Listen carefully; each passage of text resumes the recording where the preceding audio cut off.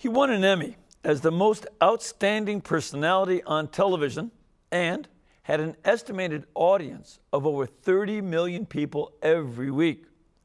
30 years after his death, we'll discuss his spiritual legacy tonight on EWTN Live, so please stay with us.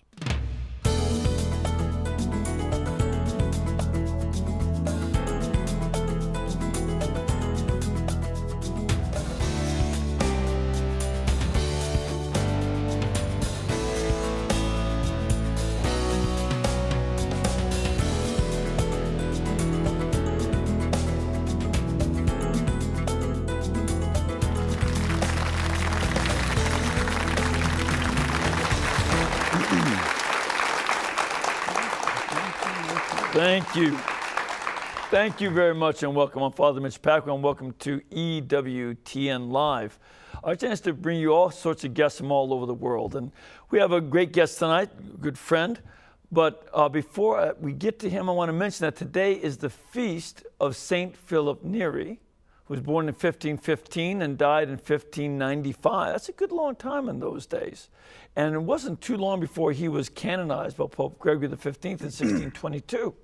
Now, as great as he is, I'm going to wait to tell you about his life because my guest and I will have something both to say about St. Philip Neri. Our guest, of course, is a noted church historian and the author of a new book entitled The Spiritual Legacy of Archbishop Fulton J. Sheen. And he's here this week at the network taping a series by the same name. So please welcome my friend and a friend of all of you, Father Charles Connor. Father, thank you. Delighted to be here.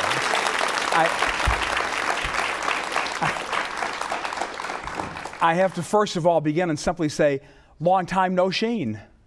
Oh, you know. Now, he used to begin his programs with that at the end of every season. So I had to reminisce. Right? Oh, yes. Especially after he'd been off the air for a few months. Long time no Sheen, he'd say. Dramatic as he was, you know. And great man as he was. Yeah, absolutely. A couple things, though, before we get to him. Let's talk a little bit about St. Philip Neri.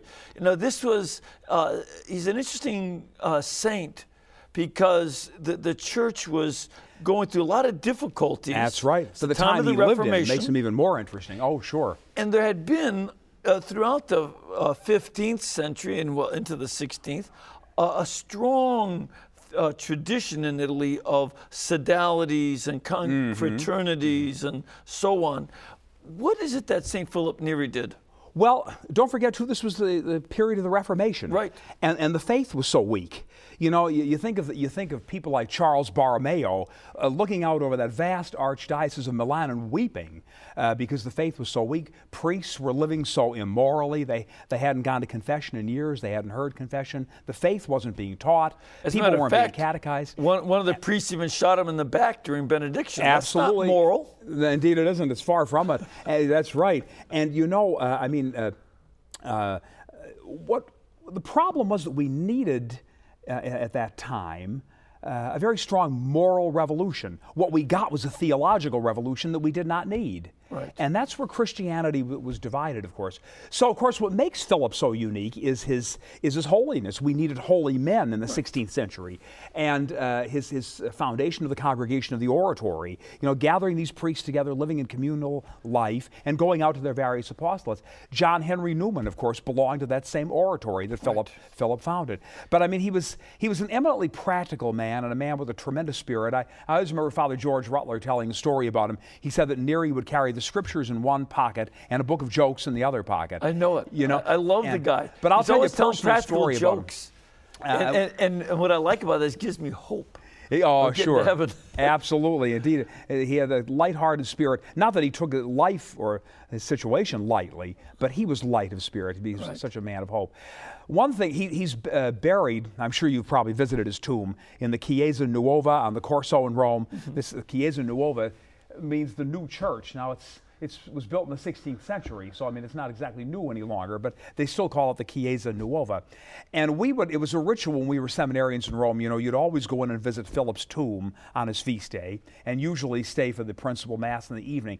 But I always prayed at his tomb with a great deal of trepidation, because it's late May now when we're celebrating his feast, and we all knew, all of us student seminarians who were going in there, that within no more than a week or 8 days maybe, we'd be starting final exams. So we always had a very scary feeling about us getting that close to exams. And I always remember praying for Philip's intercession. Now, you never had difficulty with final exams. You never worried in your life about them. But I worried that's plenty. Not true either. Father did not have to worry. But there are some of us who really are in fear and trembling of these things. And at the Gregorian University, you had to walk in, and you walked over what was called the Bridge of Sighs. And you walked over the Bridge of Sighs, and there were these professors in their rooms all ready to hit you with their exams. You know? Well, they were Jesuits. And of course, you know what happened at the end when a person finished the 3-year cycle there, you finished your STB, you went out the door of the Gregorian and over to the Dodici Apostoli. In the Dodici Apostoli is buried Pope Clement XIII. He was the Pope who suppressed the Jesuits. Right. So when you got your degree from the Jesuit University, you took this big bouquet of flowers and put it right at the tomb of the Pope who suppressed the Jesuits. Now, you can read anything into that you want. I'm telling that to an eminent Jesuit tonight. And it's one of those things where we often pray for the salvation of his soul. Because he really tried to be a good man, but he just had Yes, a tough indeed time. he does, sure. Yeah. Well, we also want to talk about Archbishop Sheen. Absolutely. You know, who, like Philip Neri, we hope will become canonized. And Father, even before we talk about him, I should let you know and let our television audience know that we have two very wonderful people who made the trip right from the Illinois prairie where Sheen was born and raised. Paul Funson and Karen Fulton, who was the curator of the Archbishop Fulton Sheen Museum in his native town of El Paso. Now they're hiding El Paso, over Illinois. There. El Paso, Illinois. El Paso, Illinois. Not Yes, Texas. not Texas, but El Paso, Illinois.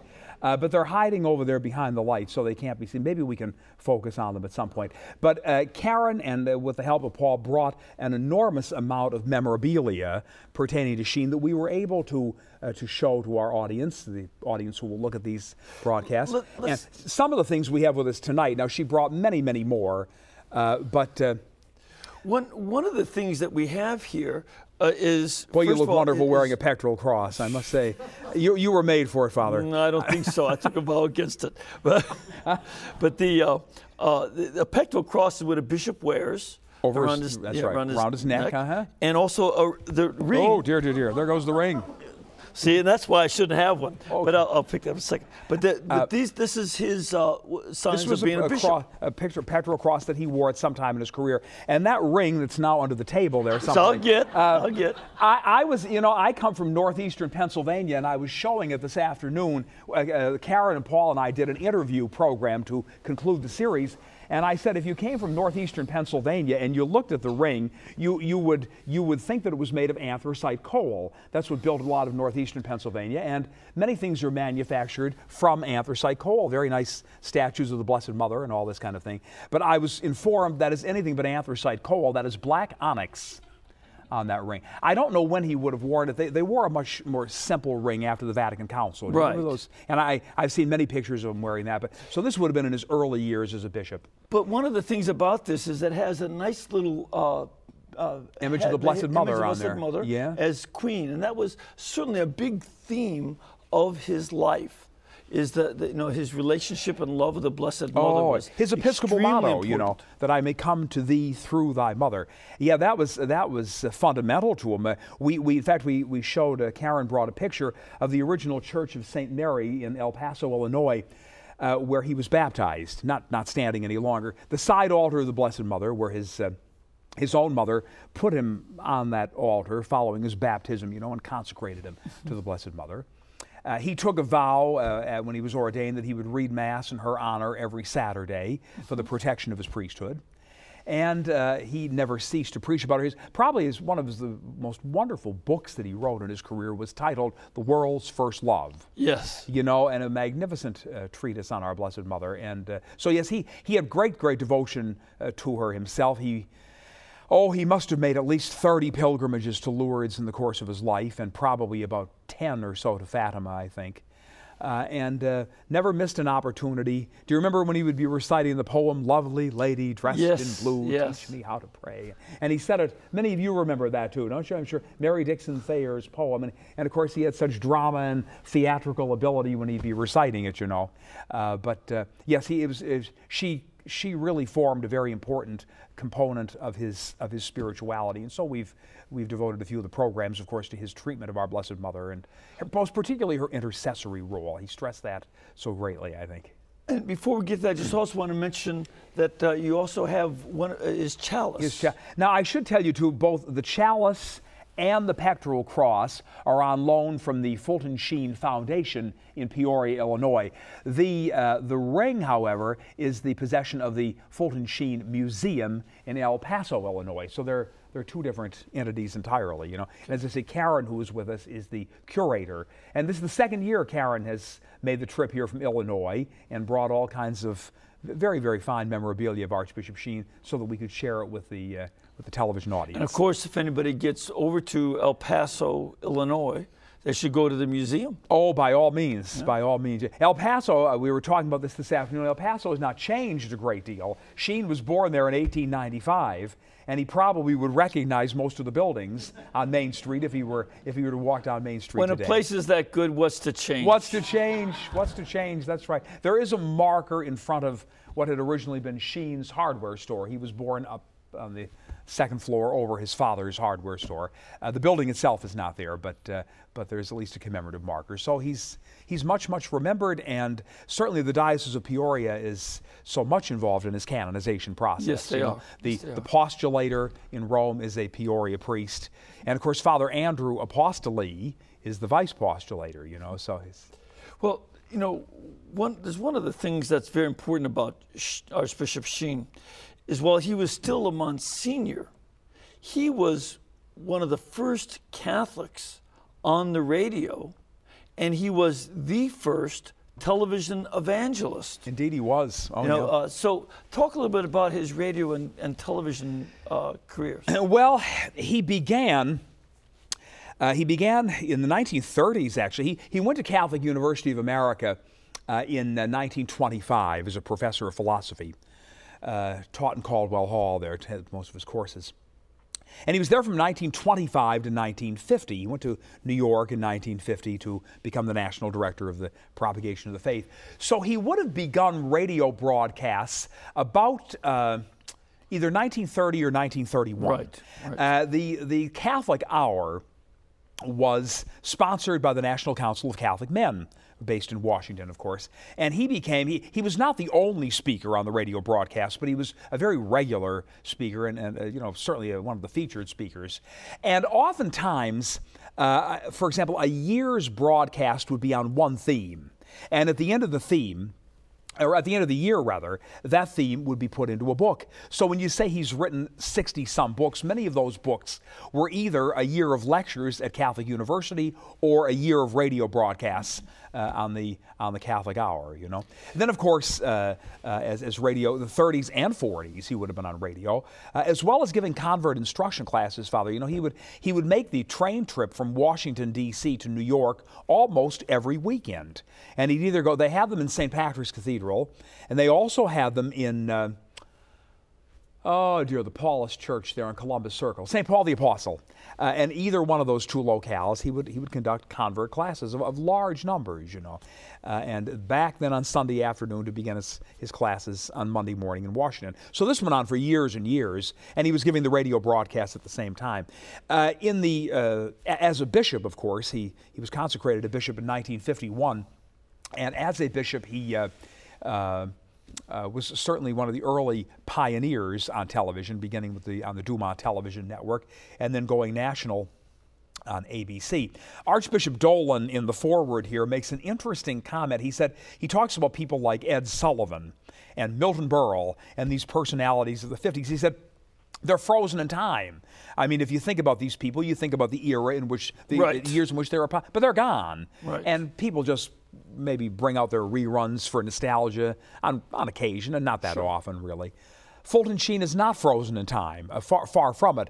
And there's a tremendous resurgence today, which I find very interesting, in the spiritual message that he had to convey, all the various themes and component parts. Because, of course, his message is timeless, you know. And it's one of the things about him, the reason it was timeless was because he did focus so much on teaching the faith. Positively. And indeed he did. A love of Christ, his Blessed Mother, and the church was the dominating themes of his life. That's right. And it came out in his teaching. And that's why, you know, I certainly have listened to his priests' retreats a number of times. I mean, I don't know how many times. Oh, yeah. His instructions to for converts. That's on tape. CD and CD tape. now, yes. You know, matter of fact, St. Joseph Communication makes those available. Absolutely. And it's just wonderful material. And of course, the old programs that we run here at the network too. Exactly. You know, the television Exactly. programs, they're on continually. Now, one of the things, though, I'd like you to talk about, because I know it's part of the series in your book, this is the year for priests. And I already mentioned how I listened often to his retreats for priests, especially when I was in graduate school. It was very helpful for me because in grad school, as you know, I mean, you were finishing up a degree at the John Paul Institute in Washington. And you know, you can get so into this heady, very specific kind of material, and you know, it's very dry. He was a spiritual nourishment for me in that period of going through graduate school. Now, wonderful, yeah. What would be some of the highlights of his reflection on the priesthood? You had mentioned earlier that there was certainly was a tie-in between the priesthood and the Blessed Mother, and I recall a little note that he wrote on a sheet of notepaper to everyone who congratulated him on the 60th anniversary of his ordination to the priesthood. He wrote and he said, the priesthood is eternal as is Christ, the eternal high priest. I am privileged to have served 60 years of it. At the end of the road, however, the only important thing is when we meet that eternal priest that he says to us, I have heard my mother speak of you. So he does tie in the two. One of the central themes, it seems to me, is that he dwells on is a man is not a priest. He's a priest and a victim. This is over and over and over. A priest is one who offers, but he's one who is offered as well. And he said, you know, the last 10 years of his life, from 69 to 79, after he resigned his diocese in Rochester, he really said that he received an inspiration to go around giving priest retreats all over the United States. And he went to England and Ireland and English-speaking countries, Canada and so forth. And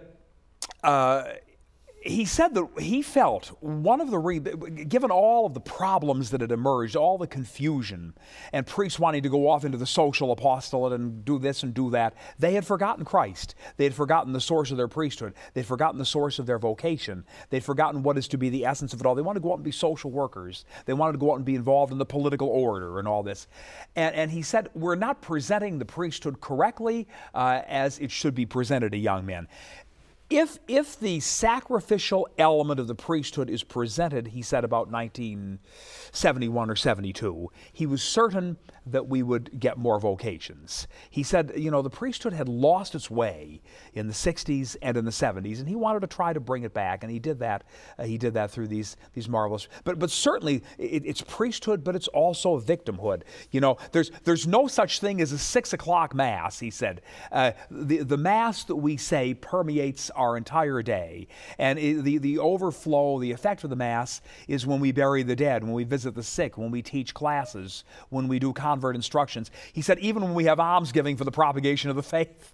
So that was vintage Sheen. So in other words, that it permeated every aspect, every moment of a priest's life. But a priest was also a victim because Jesus Christ, the eternal high priest, offered and was offered. He was a priest victim. Not just a priest on the cross. And every priest who has that same configuration is also a victim.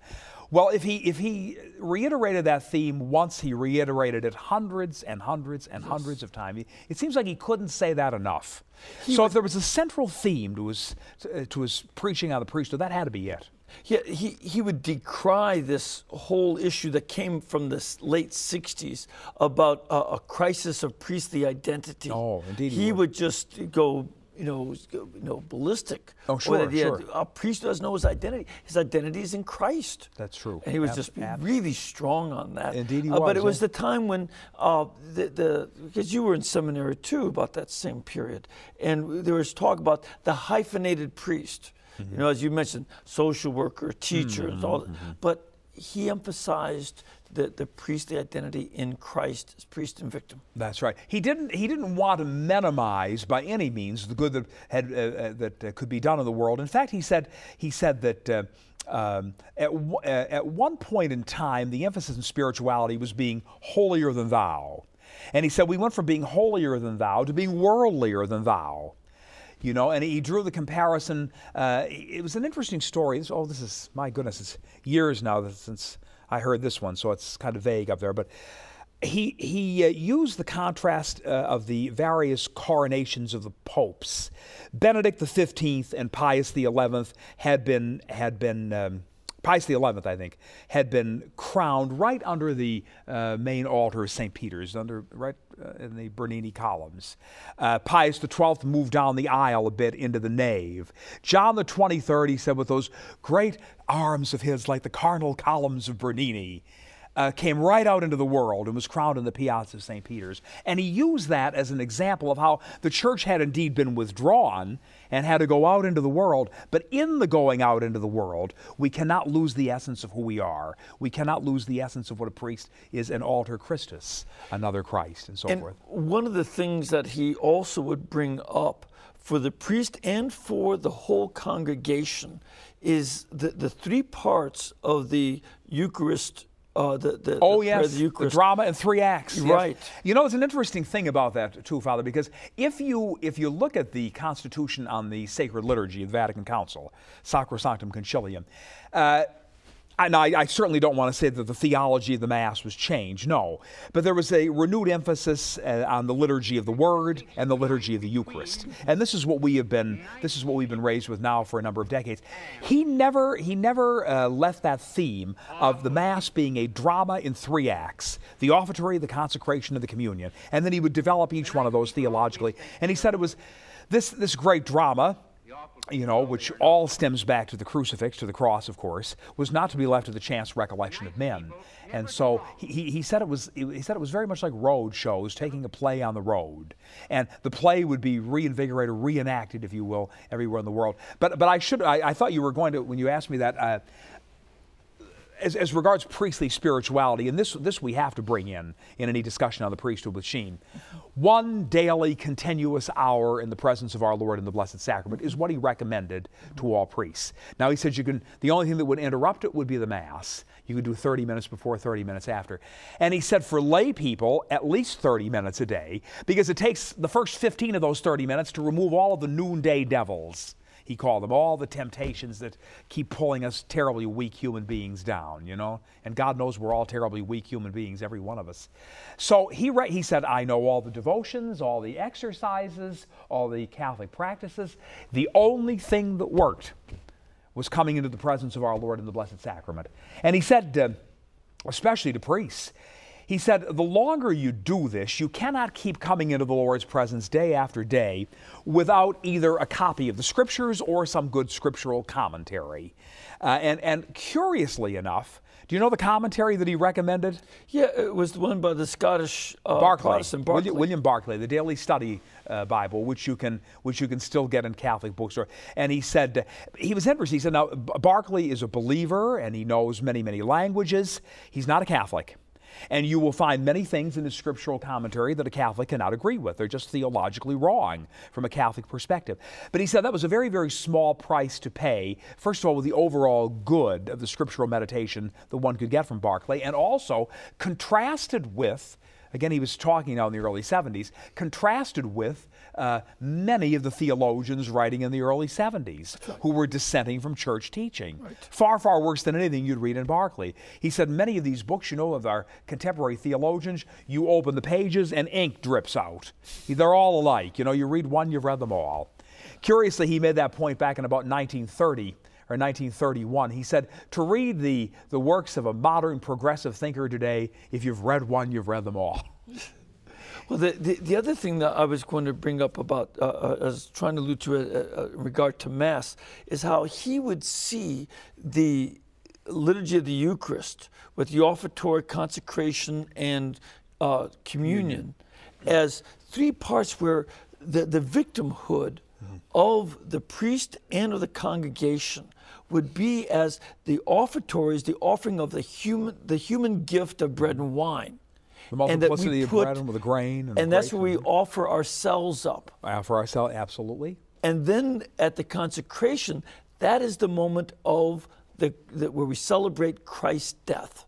Right, that's right. The separation of the body and the blood in the consecration symbolizes death. The separation of his blood from his, But that gift that we've offered is what Christ transforms into his moment of death. So that we're... It's a recuperation, really. Yeah, we're united by Christ at Mass in that suffering.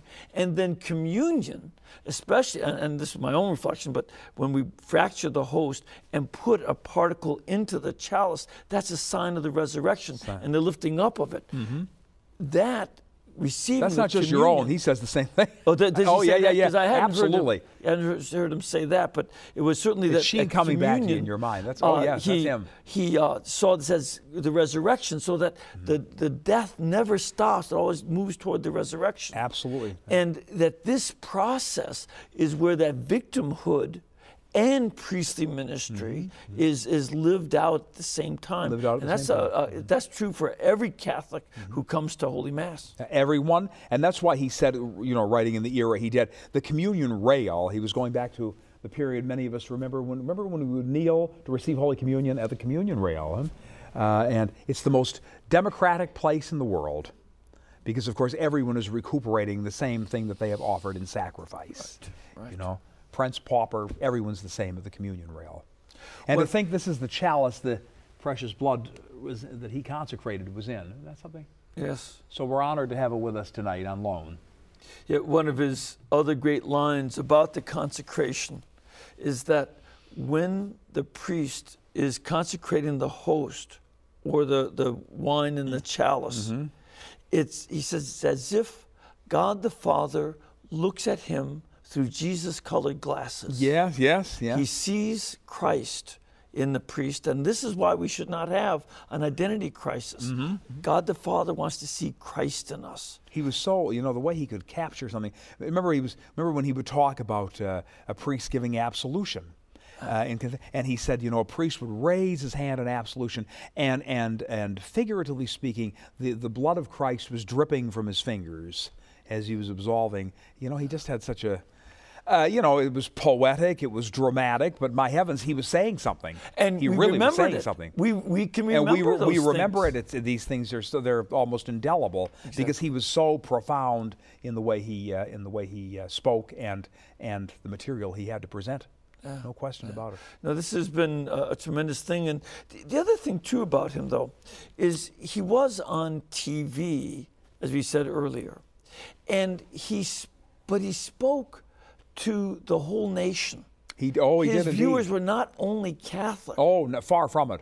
No, he commanded respect from everyone, from non-Catholics, Jews, Christians of other denominations, and so forth. I mean, Billy Graham was certainly a good friend, and even a man like Norman Vincent Peale, who would have been in a somewhat different category than Graham, certainly in his early days. Nonetheless, in later years, Peale invited Archbishop Sheen to come and speak in the Marble Collegiate Church in New York City. He would give the Lenten noonday exercises in the famous St. Bartholomew's on Park Avenue, right next to the Waldorf Astoria there, He gave the Lenten discourses there. So he commanded the respect of a very, very broad spectrum of the United States, I think. And he made Catholics very, very proud to be Catholics because he represented the Catholic priesthood in such a wonderful way. Another thing about his career was that when you think of the majority of years of his priesthood, decades of his priesthood, it was the great era of faith when the faith was very, very strong in this country. You know, he was getting to be an older man in the post-conciliar years, and obviously came from the world in which he came, and had, I think, a lot of sorrow to see what was going on. I was giving a talk on him in Washington not long ago, and a priest asked a question, a very, very interesting question that it's worth bringing up here, I think. The priest said, "Why do you think it was that he did not play a greater role at the Second Vatican Council?" You know, he only made one intervention in the entire 4 sessions of the Vatican Council, and that had to do, was not long after he made a famous documentary called, you may remember the movie, The 30th Parallel. It was made when he was director of the propagation of the faith, and he said if you took the globe and at the 30th parallel of latitude kind of circumnavigated the globe, all of the wealth and affluence of society would be found north of the 30th parallel, and the poverty would be south of it. And he made an intervention regarding the emphasis that the church should place on the poor of the world and poverty, which of course sprang naturally from his years as national director at the propagation of the faith. But it is interesting, isn't it, that he would not have intervened in more areas. A good philosopher and good theologian, but yes. He let others do that. Well, one thing we have to do is take a break. So we'll come back in a couple of minutes because we want to get some of your questions and your comments, and we'll try to get in a couple clips of Archbishop Sheen's TV show. So please stay with us.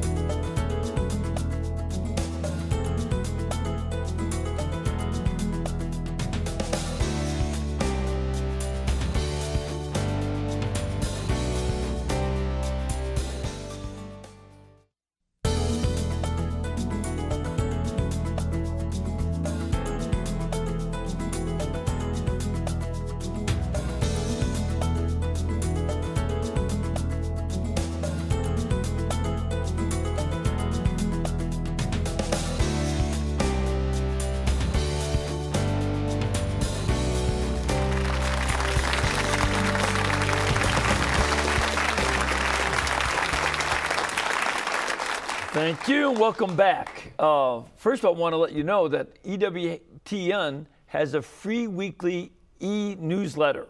It's called Wings. You can go to www.ewtn.com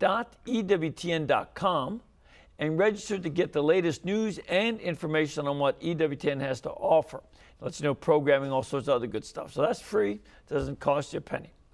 Second, on the internet. Secondly, we have a couple nice groups. One group from Florida, one group from Louisiana, and a few individuals here. We'd love to have you come and join us if you can as well. If you can't, contact our pilgrimage department at 205-271-2966. That's 205-271-2966, or go to our website, www.ewtn.com. And some of the Floridians had fried green tomatoes, right? Is that good? Yeah, there's enjoyed that. So you come on down here and enjoy yourself with the programs. Come join us at Mass and visit the local places as well. You ready for some questions? Sure. Let's start off with a call. We have Samantha on the line. Hello, Samantha. Hi, Father Mitch. Hi, where are you from? I'm from Pennsylvania. Great. And what is your question? Well, my sister Sarah and I would like to ask Father Connor if Bishop Sheen has had any influence in your vocation, Father. Well, I happen to know the callers there, too. Is this a setup? It's a setup. I didn't know they were going to be calling, however. That's great. Did he have an influence in my vocation? Yes, indeed he did. And I think from a very, very early age, as I think he influenced a lot of people, a lot of priests in their vocation as well. And there was something about just his presence and his message. And I can remember being in high school and just reading one book after another. Mm-hmm. But I mean, I can remember, now you're much too young for this, but I go back to the days of black and white television. And I mean, boy, oh boy. It was Wait a minute, I'm older than you are. Oh, it was either... They were just trying to get that out of the July 27th club is in session here. But in any... In any event, you remember, it was Bishop Sheen and President Eisenhower. Right. Boy, when those two were on, that was America of the 50s, wasn't it? Well, it was. And yes, he did certainly influence my vocation. There's no question about that. I do have to admit that I was sort of disappointed at times. My mother and father wanted to watch Bishop Sheen instead of Uncle Milton Berle. Oh. But they made the better choice by far, as always. And his ratings were higher than Berle's. Remember the line that he said about that when he met Berle? Well, Uncle Fulty and Uncle Milty, but I don't know. One time I'll tell you, I met Berle once in Hollywood years ago, you? and he really praised Fulton Sheen to the skies. He really did. Well, they were teasing at a Blackfriars dinner, and Milton Berle said to him, "How did you do it? I was number one. I was Mr. Television." Is this the writers? And he said to Bishop Sheen said to Milton Berle, "Well, it was easy. I had better writers than you." Matthew, Mark, Luke, and John. I'd forgotten that, but I did hear it, though, yeah. We have another questioner here from our studio audience. Sir, where are you from? I'm from Tampa, Florida. Tampa, Florida. Good to have you here. And what is your question? Well, in television a lot today, Catholics and Christians aren't always seen in a good light. And I was just wondering if, when he was on, if he had any opponents or people who didn't like him being so popular, tried to hinder him? Good question. Very good question. I think, not that I'm aware of, not that I've ever heard of. You know, it was, first of all, it was an era in the United States when religious faith in general was much, much stronger than it is today. And was also seen in a more positive light in the media. Much more positive light seen in that. That's a very good point, too. Today, of course, the Catholic Church would come under such criticism and we're under such barrage all the time because of the scandals, because of the dissent, because of the massive exodus out of decades ago. None of that existed in the 1950s. Now, they're probably, in a lot of ways, because religion was strong, because Catholicism was strong, Protestantism was strong, and so forth, there would have been, I would say, more anti-Catholic hostility still present in the 1950s, or at least present, not that it is not present today, it certainly is, but present in a different way, maybe even in a stronger way. Today, if there's anything, there's indifference. In those days, there was a much sharper line of demarcation. But even given that, with the respect that this man commanded in the United States across the board, I certainly was never aware of any criticism directed at him personally or any anti-Catholic bigotry that was thrown at you. It would be awfully hard. There would be some Catholic spokesman of that time that could have invited criticism, I think, but he would not have been one of them. No, and he did tell a story of how he would go throughout the South doing street corner preaching. And he was here in Alabama once. And the Catholic Evidence Guild. Exactly. Questions, what was the thing on the sign? Questions pleasantly answered. Yes. And he's there in his regalia on the back of a train. Right. And he would, one time... Questions cheerfully answered. That's it, cheerfully answered. And one of the hecklers in the crowd said, "How did Jonah get into that whale?" And he said, "Well, I don't know. When I go to heaven, I want to ask Jonah. The first thing I'll do." Yeah. And he said, "Well, what if Jonah's not in heaven?" And Bishop Sheen said, "All right, then you ask him." That was a classic line, indeed.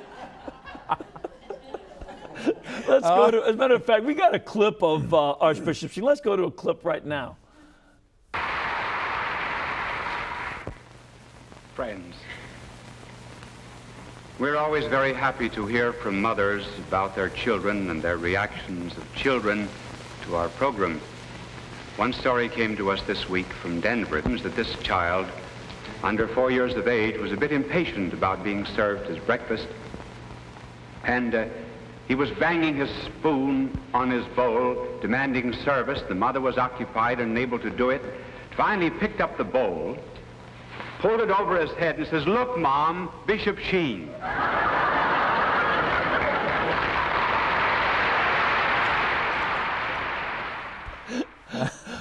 Let's go over to another call. We have Frank on the line. Hello, Frank.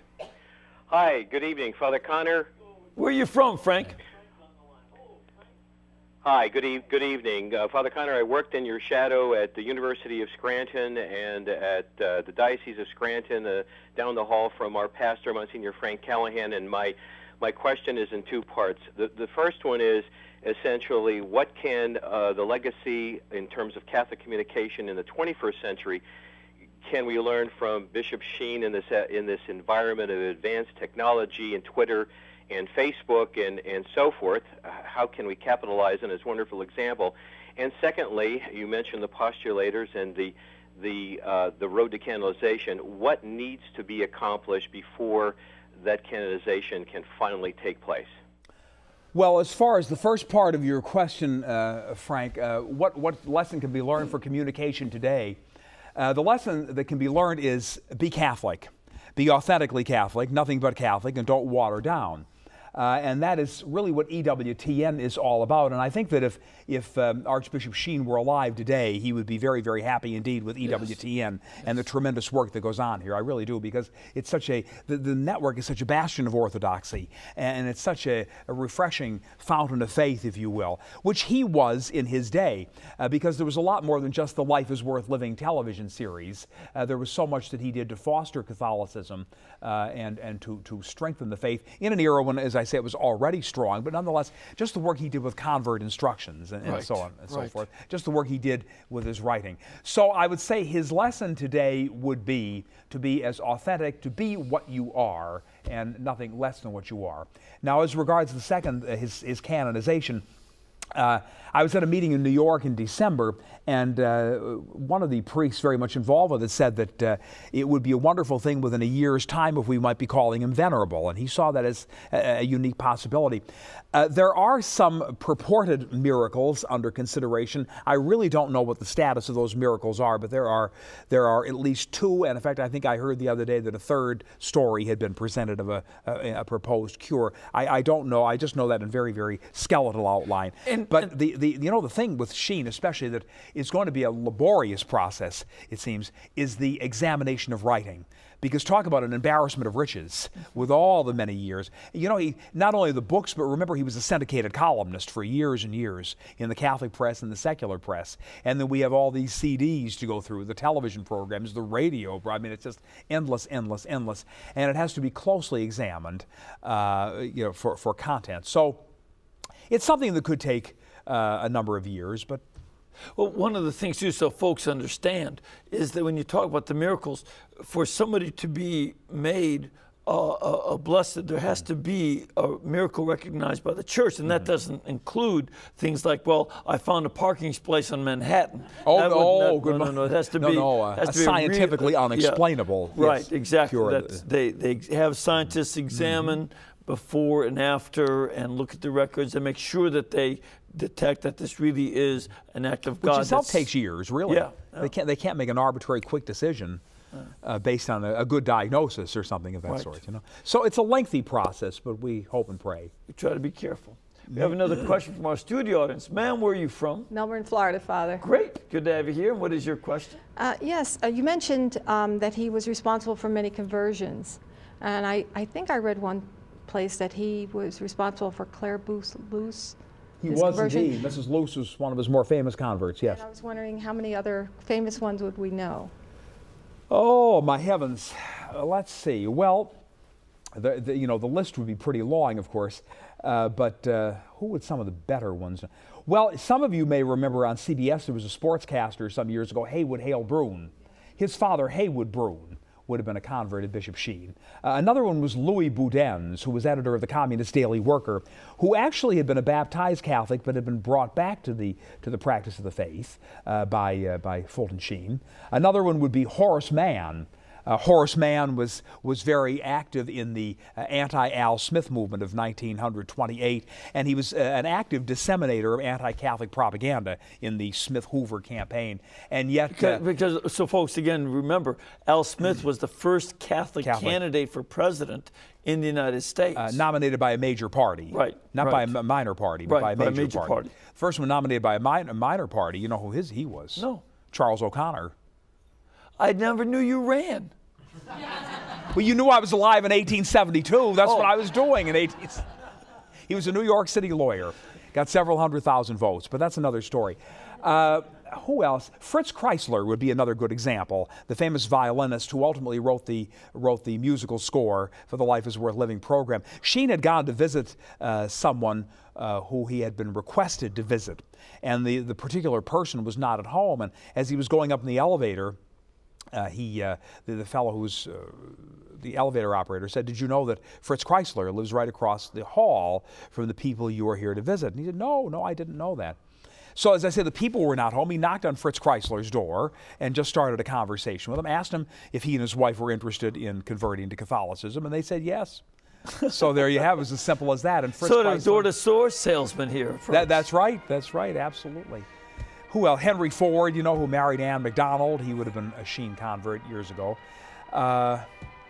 Oh, my goodness gracious. There certainly are others. Now, I wish they would come to me.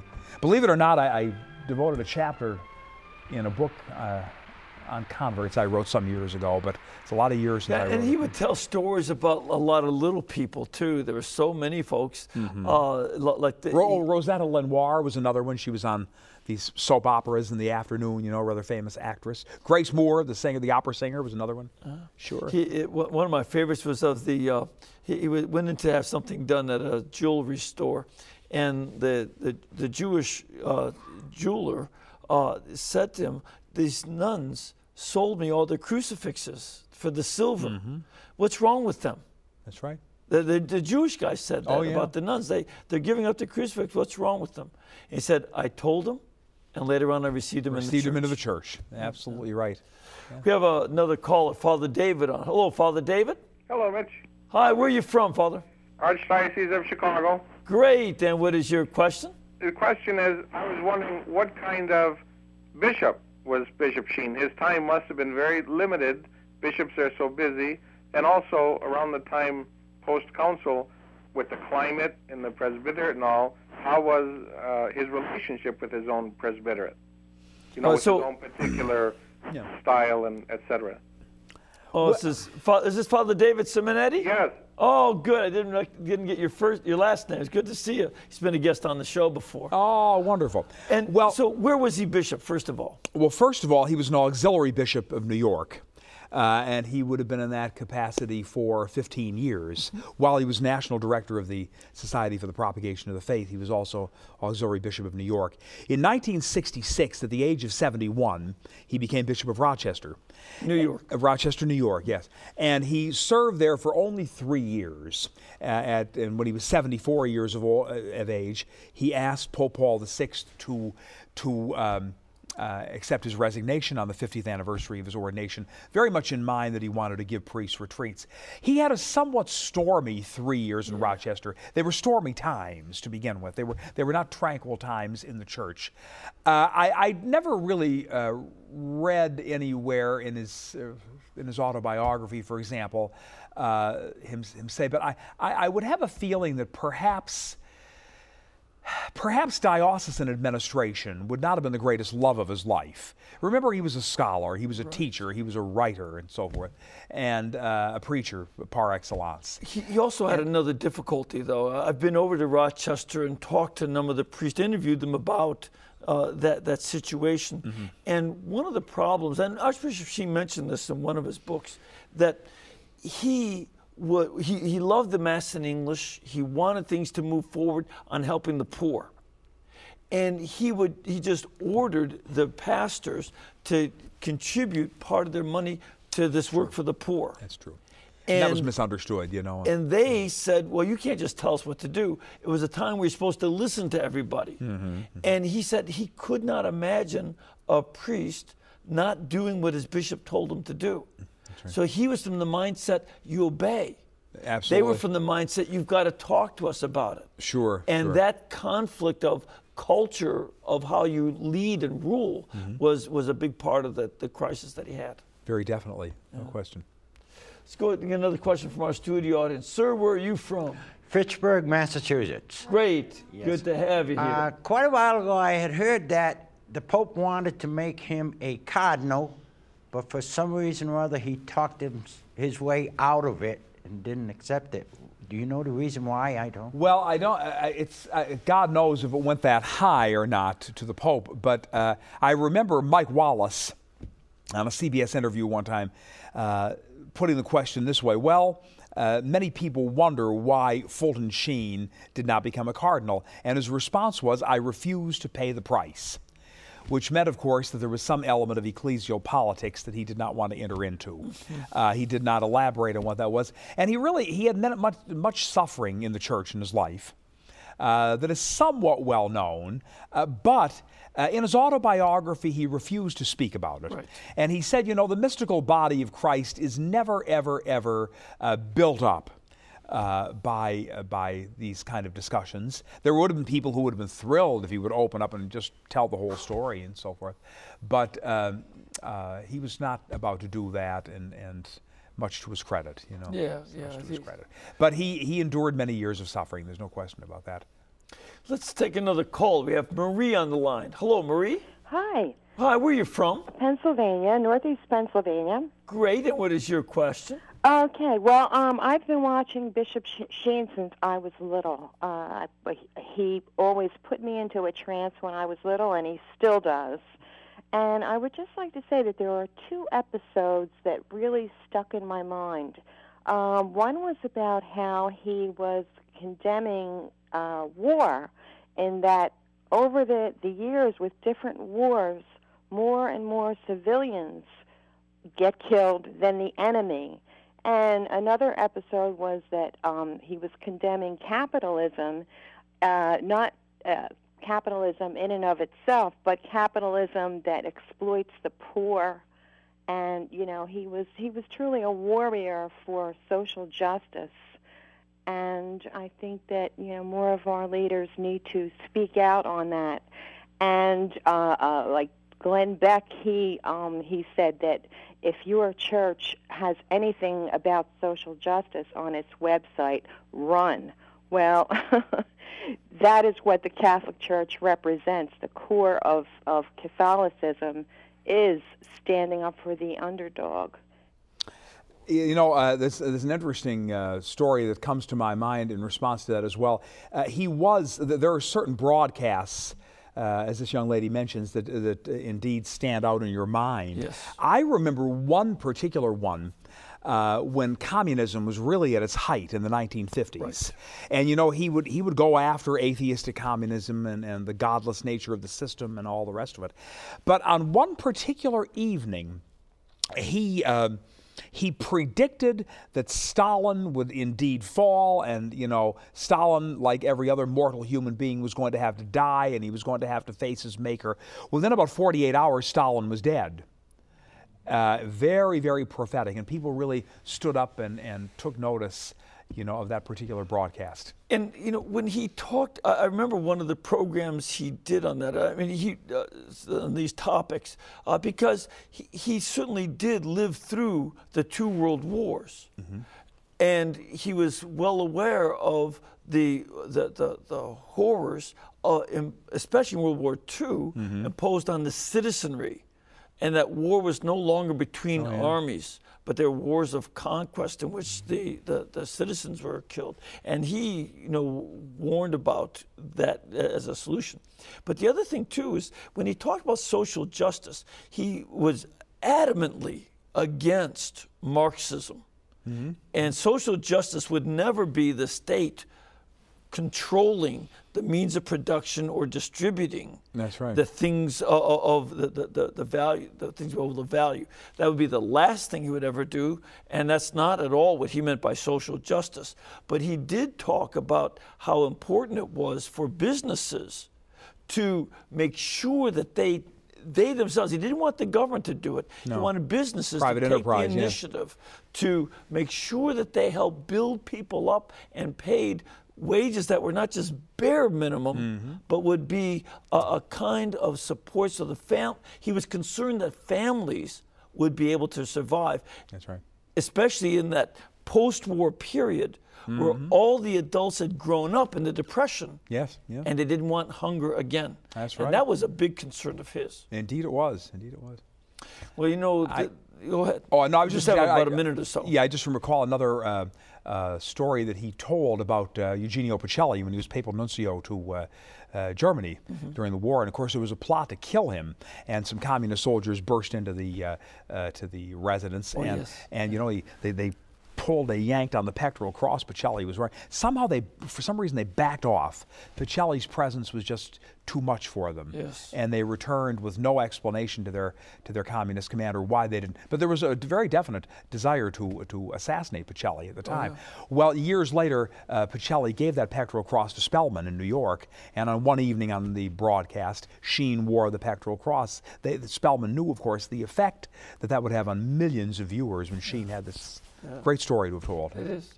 Well, again, your books are available through EWTN's Religious Catalog. You can go to EWTNReligiousCatalog.com, and you get DVDs as well from the shows. I want to thank you very much and ask you to join me in blessing everybody. Certainly, Father. Almighty God bless you all and keep you, the Father, Son, and Holy Spirit. Amen. And remember, we can have Father Connor here and have him do these great new series that he's been doing all these years, because this network is brought to you by you. You make it possible for him to do the work that he does here and make this good, solid Catholic television. So please keep us in between your gas bill, your electric bill, and your cable bill, and we'll be able to pay all of the bills, feed him, bring him here, take him out, and have a great time with him. God bless you all.